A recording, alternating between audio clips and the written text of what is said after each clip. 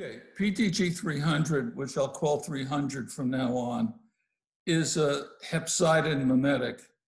And if you recall, hepcidin is a molecule that is involved with iron trafficking. Essentially, it blocks the absorption of iron from the gut and also the release of iron from macrophages.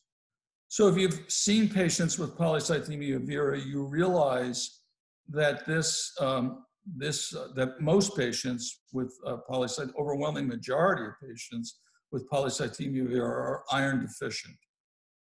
And the sort of amazing thing about polycythemia vera is that due to these mutations in JAK2, the red cell precursors in these patients can utilize the small amounts of iron that is released from these macrophages or absorbed from the gut to essentially continue to produce hemoglobin and make red blood cells. So the theory behind the use of this molecule really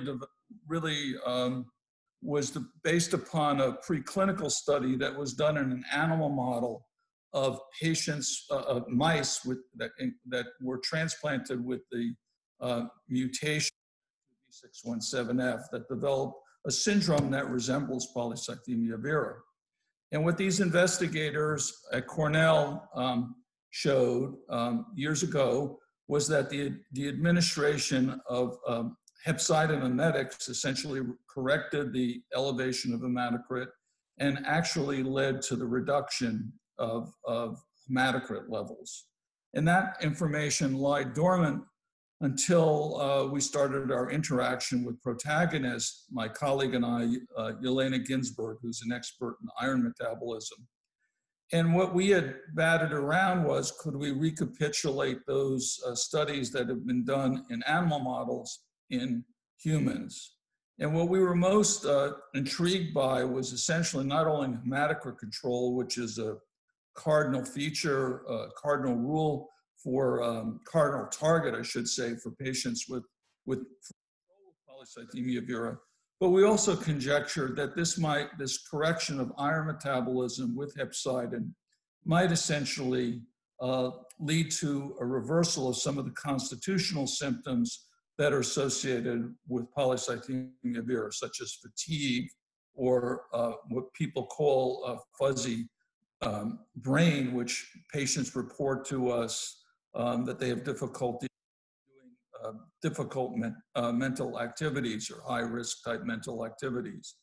And since iron is a metal that is used in a variety of proteins throughout the body, we and others have attributed some of these non-hematologic consequences of iron deficiency as being the cause of many of the systemic symptoms that are associated with polycythemia vera. So when we interacted initially with Protagonist, and they had this hepcidin mimetic that had been evaluated in patients with hemochromatosis and also with patients with thalassemia, and seemed to have an extremely limited adverse event profile associated with it. We underwent discussions with them, and really the study was created by them after these initial discussions to go on to see if this drug would be useful with patients with polycythemia vera. So we wanted to select a cohort of patients where we could really show that there was a difference in phlebotomy need. So the protocol that was created essentially requires that those individuals have at least 3 phlebotomies in the 6 months prior to entry onto the trial. So those are primarily the entry criteria. The patients could be on hydroxyurea prior to the entry into the trial. So we screened a patient population that had a high phlebotomy requirement that others have suggested might be predictive of an increased thrombotic risk. Those patients then went on the protocol, received during the first several months of treatment a dose escalation from 10 to 80 milligrams of this drug, which is administered weekly subcutaneously. During that period of time, there was dose titration in order to develop a dose of the drug weekly that led to the target hematocrit. And then there was a period of time, over 28 weeks, where the patients essentially had maintenance therapy where they were able to achieve hematocrit stabilization. They were able to continue their other medications. And then there's a period of time of randomization where patients either are randomized to placebo or to continue treatment with 300. That randomization was instituted to see what would happen if the drug was discontinued. Did the erythrocytosis return that characterized polycythemia vera, or also was there return of systemic symptoms? After this randomization period, everybody in the trial then goes on to again receive 300 for a prolonged period of time. So the good news is this is a early phase clinical trial. The safety profile was extremely favorable.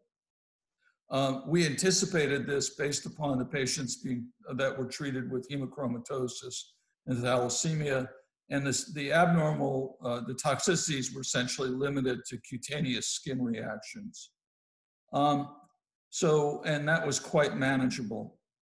And so what the findings to me were were extremely remarkable, because, we had this record of these people requiring repeated phlebotomies, and with the administration of the drug, those phlebotomies were no longer required, and hematocrits were almost uniformly maintained below 45%. There was one exception to that, one patient who missed several doses due to the present pandemic, and that individual had one phlebotomy during the period of time of treatment. Admittedly, we only really have long-term follow-up or significant follow-up in about 7 patients, but the trial continues to accrue patients to a total of 50 patients, and this accrual will occur at multiple centers throughout the United States.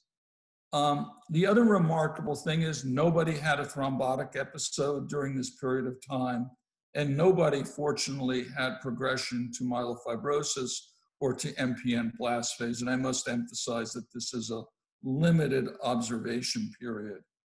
The other remarkable features are that the patients who were severely iron deficient prior to the institution of the drug, their serum ferritin started to rise and to normalize, indicating that we were essentially affecting iron metabolism.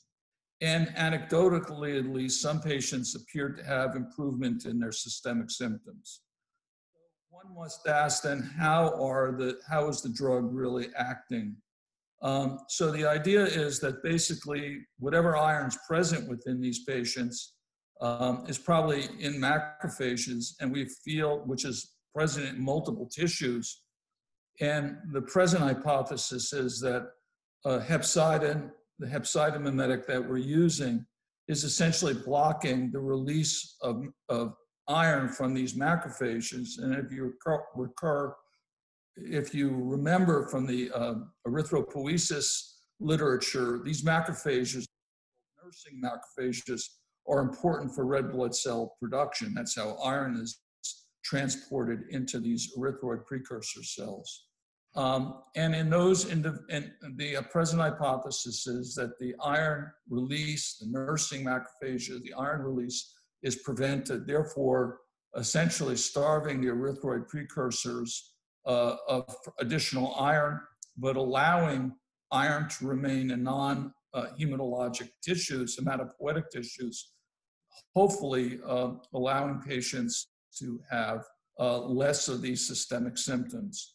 Since none of the patients really had extensive splenomegaly, we were unable really to evaluate whether the spleen size would be reduced in these patients, but hopefully in the future, when the whole cohort is filled, we'll be able to see if, like in the animal model where hepcidin mimetic therapy was associated with spleen, that this will also lead to reduction in spleen size. It's important to remember that splenomegaly, unlike myelofibrosis, is not a prominent feature usually in patients with polycythemia vera, and really the patients have symptomatic splenomegaly only at the end stages of their disease. One other issue, it's important. So one of the issues that we'd like to really emphasize, I'd like to emphasize about this drug is that if maintenance of the target hematocrit below 45% is really the only means that we have, the primary means that we have of reducing thrombotic episodes, we want to have a drug that's going to be administered for long periods of time that are going to be that is going to be able to sustain this level of normalization of the hematocrit. So what we usually do, especially with patients who are on phlebotomy therapy or alone, or even those patients who are on one of the other drugs that I've discussed previously, we bring patients back intermittently, and it's frequently these patients require supplemental phlebotomy over time. So the real advantage of this drug, at least based upon the limited clinical experience that we presently have, is that there's sustained hematocrit control. Therefore, the patients appear to be almost uniformly below this 45% level, and we're hoping that that's going to essentially determine whether that is going to lead to a further reduction in thrombotic episodes. Whether this is going to, this therapy is going to essentially affect the other metrics of the biomarkers that we have for this disease, such as progression of the disease or reduction in the JAK2 V617F allele burden, or other additional effects on hematopoiesis is yet to be determined, and hopefully will be determined in animal models and the actual patients that we're treating presently. You know, the accrual onto this trial continues.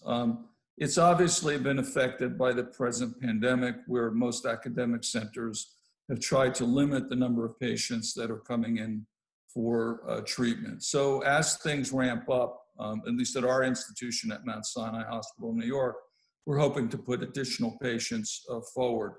My hope is that this data will be presented at a meeting, you know, toward the end of the year, where we can at least have a larger set of patients that are available to be presented to the scientific group.